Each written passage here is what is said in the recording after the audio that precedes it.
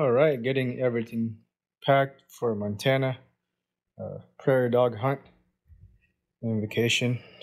This whole case and everything inside of here ended up weighing about 45 pounds. I have to be under 50 pounds because of TSA. If not, then I'll have to pay extra.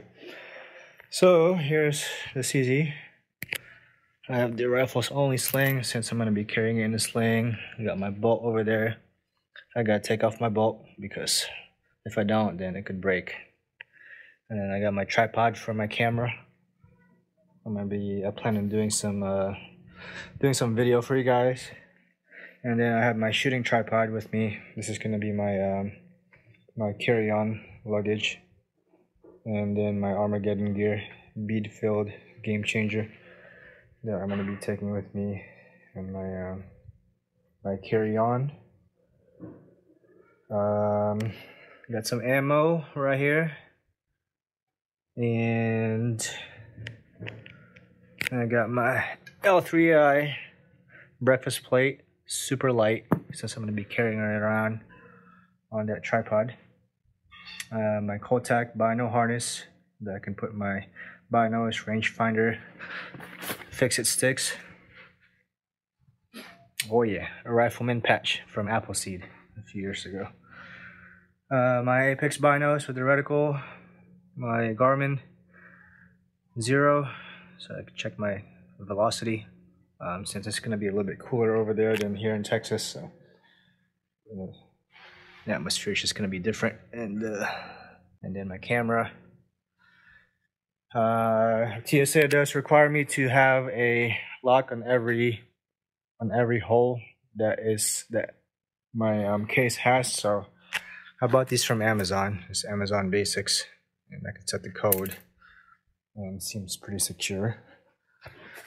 Kestrel Vortex Razor rangefinder. That's going to be essential since I'm going to need to find out how far I need to shoot these prairie dogs from.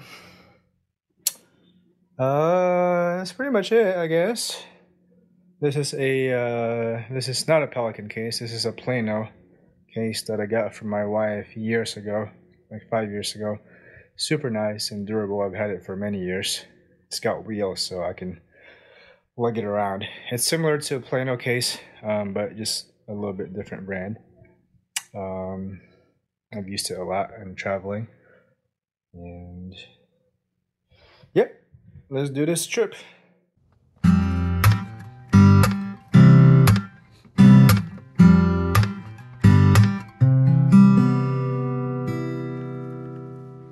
Alrighty, so we are in, I think we're in Montana or Idaho at the moment.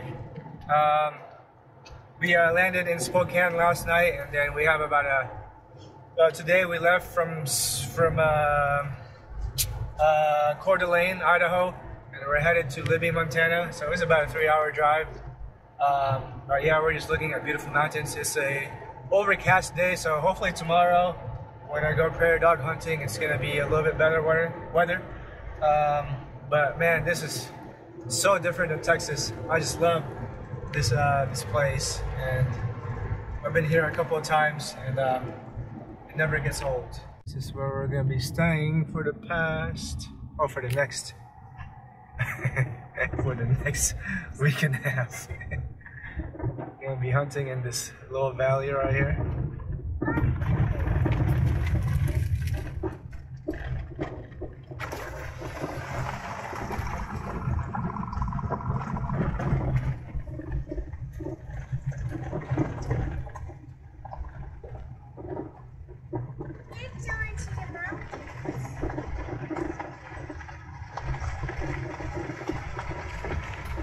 Here is the valley. There's the Cabinet Mountains. Yes. But we can't see it right now. Yeah. Tomorrow morning, hopefully it'll be. Yeah. This is my brother-in-law, Philip. And this is where we're staying. Oh, okay. So that's one thing to be aware. If you see vehicles, yeah. See, there's nothing there now. It looks like nobody's there, so I wouldn't be afraid to shoot. Yeah, well, I make sure I try to not aim like towards the house, obviously. And Yeah. Aim towards the ground. Wow, there were 4 of them.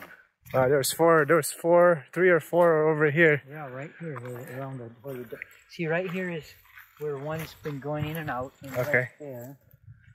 And then there's a hole there. So this is where we were shooting at the other day. Okay.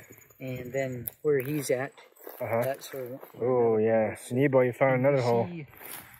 There's spots all around here where it looks like they're starting to dig around. Okay. Yeah, he knows it went in there. Wow. Once in a while, they'll find a tunnel where they're just digging and they're only under the ground a little bit, and they're cornered. And they'll dig them out and kill them. Wow. So, it's Philip. Can you tell me a little bit about like how these prairie dogs kind of ruin the field and like how it affects the when you harvest mainly what it is, they make these dirt mounds, and then when you're mowing, you have to watch that you don't mow into them because it'll ruin the knives. And then they eat around the area, and little by little the alfalfa dies off. Yeah, and then you can ruin your equipment because of the dirt mounds. And this is all hay. Yep. Yeah. This upper end I didn't mow this year because I figured I'll save it for grazing for the cows. Okay. I kind of move it around. One year I'll mow a section, and then the next year I'll leave that for grazing and mow a different spot. So cool. These old holes, old gopher holes. There's a hole. Yeah. There's a hole. That has a spider web in it, so obviously not easy. And then see all these? Oh yeah, they're stir up the soil. Oh, that's bad. A big dirt mound there. Oh yeah, that's bad for the machine. So it takes away from the quality of the hay, and and now weeds grows there because they killed off the alfalfa. Well, I'm gonna be having some fun. Yeah. Well, Hey there, Penny. Grazing in here for the cows. I don't know why they're so. Every time I use the loader, they're really bellowing up from cows.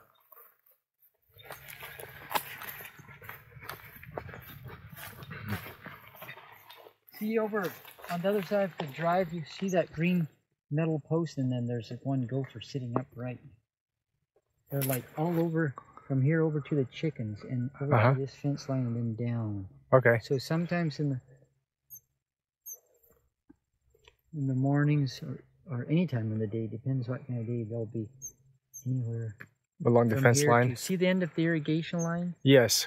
See, from the end of the irrigation line over to here, right in here, because it doesn't get watered. Okay. See where it's watered so wet, it'll go into their tunnels? Yes. They don't like that.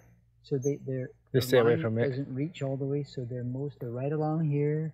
And then this lane that goes down, they might be down on beyond the irrigation line another 50 feet. And somebody lives over there, right?